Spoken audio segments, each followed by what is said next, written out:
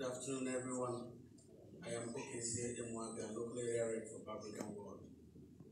I'm here to bring to our collective attention the urgent need for a new approach to justice and security in recognition of the values that diversity has brought to Ireland. Last year, our great party launched the Republic of Opportunity, and in it, our plans to take Ireland from where it is going forward into 2040.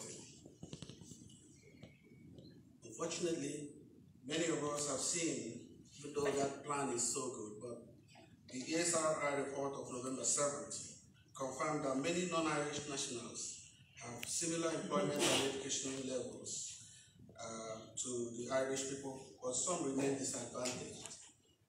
The report further states that 4% of Western European nationals, excluding UK, were unemployed in 2017, compared to 7% of Irish nationals and 16% of African nationals. On November 8th as well, Ryan Tubridy interviewed Daniel Rennie, a highly qualified Irish citizen originally from Nigeria, who detailed the many discriminations and poor treatment of Africans by employers of labor. The consequences is that many of them do jobs that don't interest them or remain unemployed, I would say, and depend on the social welfare, or get involved in crime, while the youths among them get into antisocial behaviors and other vices. The situation is also hurting our party.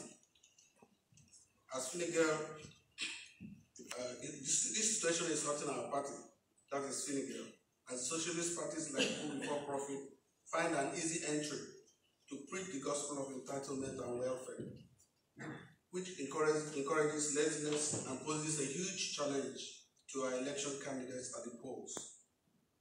In my Balbriggan ward are many qualified but unhappy professionals who should ordinarily be able to add value to the Irish economy if they were not discriminated against on employment and enterprise.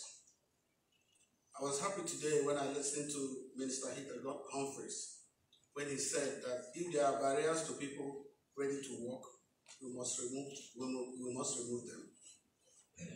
The island of opportunity cannot be complete and achievable when healthy and qualified members of our community are discriminated against, with limitations placed on their potential to be productive.